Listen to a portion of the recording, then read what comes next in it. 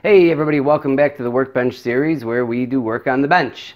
Today we're going to look at testing gas pressure on a gas valve and how to adjust it. Remember, the pressure tap is located on the side. We use this 3/16 hex to remove the pressure tap from the outlet side. We're going to connect our digital multimeter in its place. And then we will energize the furnace to call for heat, monitoring the pressure on the manometer. And we can remove this little cap. And right in here, we can adjust the gas pressure. So what we're going to do is we're going to take a field trip over to the furnace and adjust the gas pressure using the process we just looked at. Let's take a trip.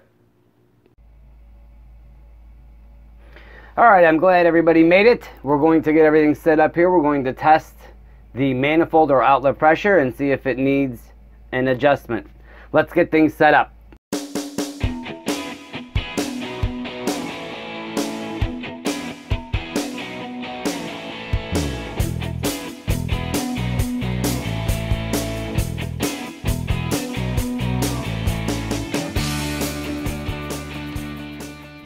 Alright, we've got everything set up. We're going to energize the furnace and see what our gas pressure is. Again, we should look at the manufacturer's recommendations for what the gas pressure should be. For this particular application, the furnace says 3.5 inches of water column. If an adjustment has to be made, we'll make an adjustment to that screw right there. So we're going to energize the furnace to call for heat. And it's going to go through its stages until it ignites. We're using inches of water column as the unit of measurement for our gas pressure.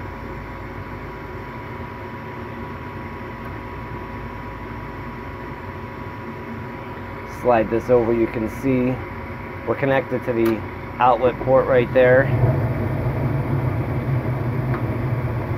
Right now we're showing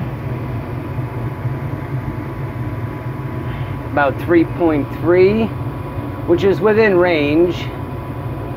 But I'm going to make an adjustment here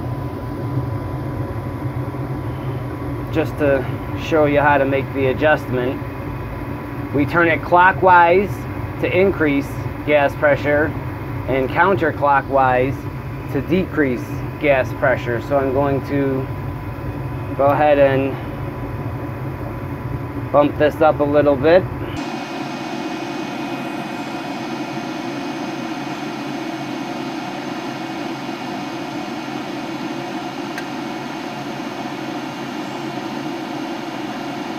Okay, that's pretty good. I'd say we're adjusted. Alright. One thing, don't forget to put the pressure tap back in when we're finished. This has been the Workbench series. We are adjusting gas pressure. Again, this should be done by a trained professional. Thanks for tuning in, and we will catch you on the next one.